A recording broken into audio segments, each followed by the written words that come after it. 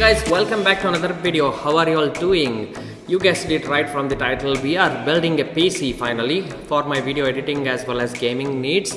And if you are looking to buy a new PC or rather build your own PC, I recommend you watch full videos that I'm going to make on my channel. And you know what to do. If you are new to my channel, hit that subscribe button and do like this video if you find it helpful. So today's topic I have chosen is deciding the power supply. So if you are building your own new PC, power supply is really important if you want other components to work very flawlessly, and if you want your PC to run very smoothly. Power supply determines everything. So how to choose power supply, that's really important. Now there are so many power supplies in the market, so many brands have come.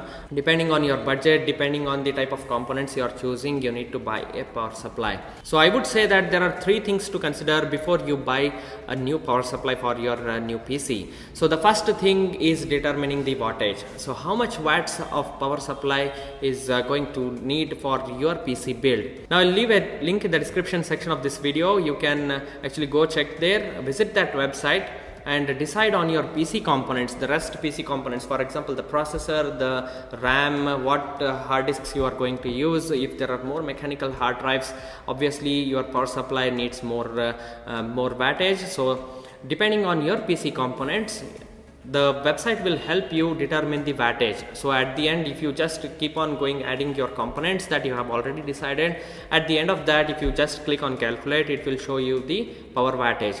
Now based on that number, for example say that it is showing you around 380 watts. So I recommend you here buying a 450 watts of power supply, not less than 450 watts. I'll tell you why. See, you might have heard the blue screen of deaths. You might have faced it a lot of time, I'm sure. Or be it your system hanging a lot of times, or you might have faced some sudden outrage in the power of your PC. So all these causes due to the lack of efficient power supply. So this is really important in deciding a quality power supply, and your PC components will be really happy that you have bought a sufficient power supply for it. So that's the thing you need to keep in mind. Say it is showing you around 450 watts of power supply is needed for your PC, then I would recommend you buying a 550 watts to 600 or rather 650 watts of power supply. Even if you decide on upgrading your PC components later, you will have a very efficient power supply running for a longer period of time. So that's the first key thing that you need to decide is the power wattage requirement. So I'll leave a link in the description section like I said.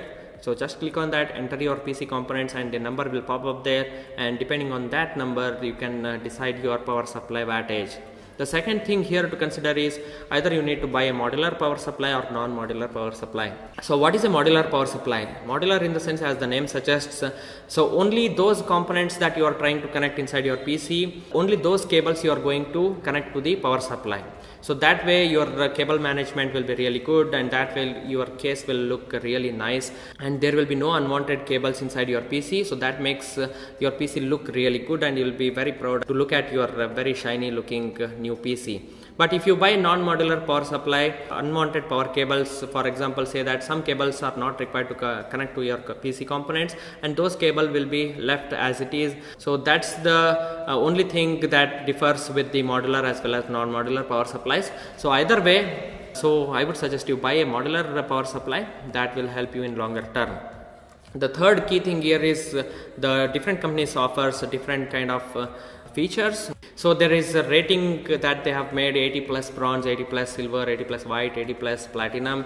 So if your budget is unlimited, obviously you'll go and buy the 80 plus gold or 80 plus platinum power supply.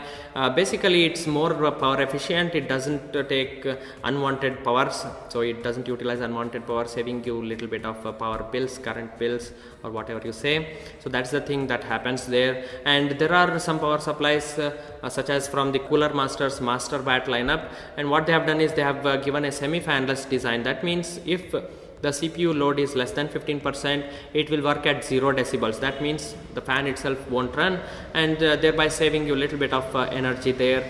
So that's a nice trick that they have applied there. So your PC will be running very smoothly, very quiet. So that's the kind of features other brands offer. Even the Corsair power supplies are very reliable as well. So it all depends on the quality components what they have used inside a power supply. So based on all these factors, you need to buy a proper power supply for your new shining PC.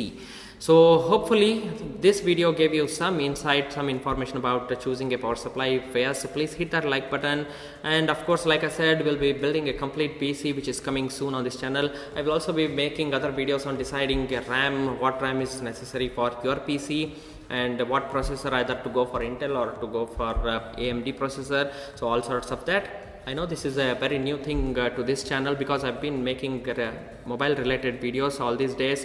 Now I'm also building a PC. You'll be watching in my channel. If you stay subscribed, hit that like button, share with your friends so that others know what power supply they have to choose for their PCs. Alright, see you all in another one. Till then, take care everyone. Bye bye.